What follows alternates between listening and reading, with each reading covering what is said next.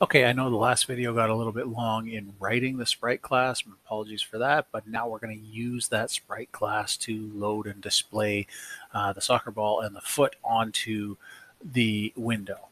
I have just made a very basic JavaFX application here. So public class interface, which extends application. I made two constants to define the size of the window. It's going to be an 800 by 600 window on my screen. And I made a private group that I call game screen. That's the one that I'm going to put the soccer ball and the foot into. I'm going to put them in there in a minute. Remember in the first video, I was talking a little bit about maintaining a game state between playing the game and seeing a title screen.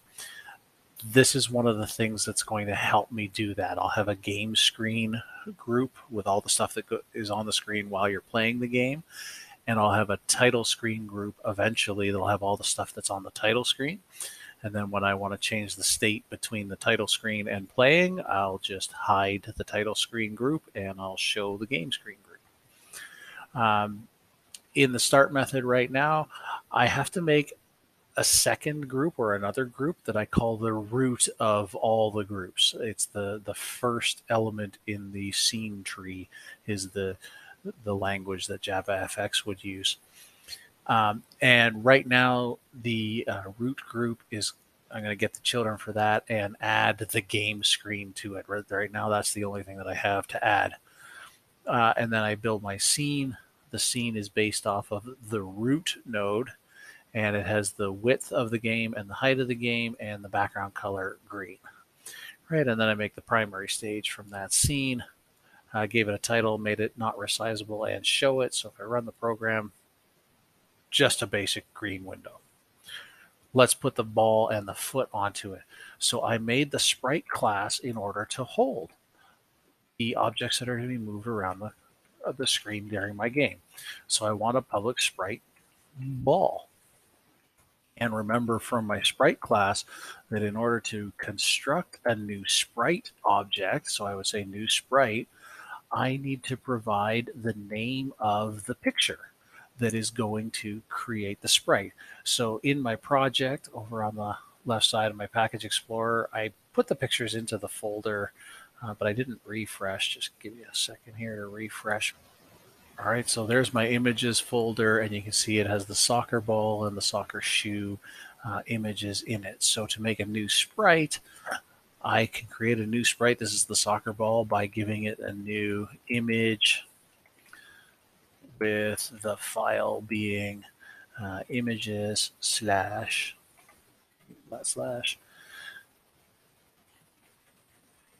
soccerball.png.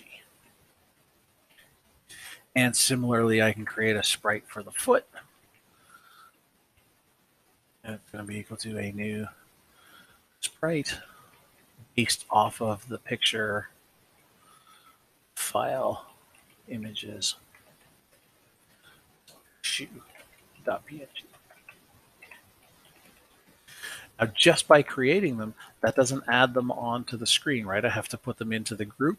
Here's a neat little tidbit. When I'm making the group, I only just learned this the other week myself. When I'm making the group, I can say the things that I want to be in the group. So I can just put the ball and the foot into the group right now like that. Right now that I've placed them in the group, if I play this, they should actually appear on screen already. But remember, they'll be in the top left corner. Right, so there they are. There's the ball, there's the foot, top left corner, because they're placed at 0, 0. Let's space them out a little bit nicer than that.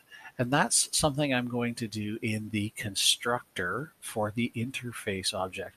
Remember, the constructor's job is to set up all of the default or starting values for the attributes of the class.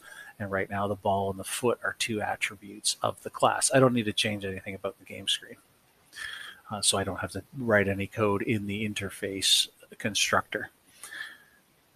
So to move the ball, it's going to be ball, that's the name of the object, dot, and I made the set position methods for my ball.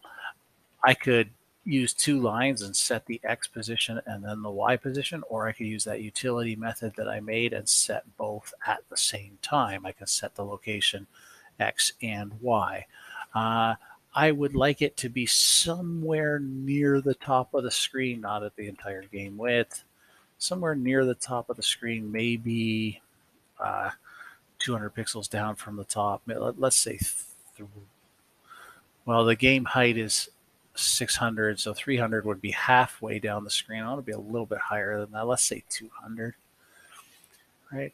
And I happen to know that the picture of the soccer ball is 48 by 48. So half of that would be 24. I want to get this right in the center of the screen. So if I went the game width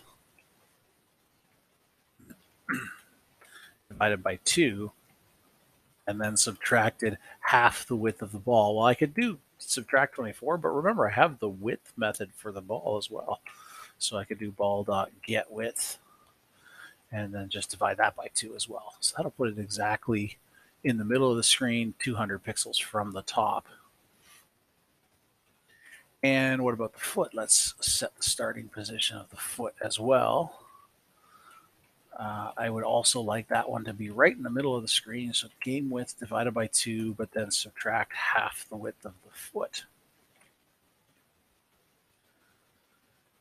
And I want that one to be somewhere near the bottom of the screen. If the screen is 600 tall, maybe I'll put it at, I don't know, 500. So it'll be right near the bottom of the screen. And let's just see how that looks. Right, there's my soccer ball and my soccer shoe, spaced out, placed kind of nicely for the beginning of the game. In the next video, we're going to get those animated.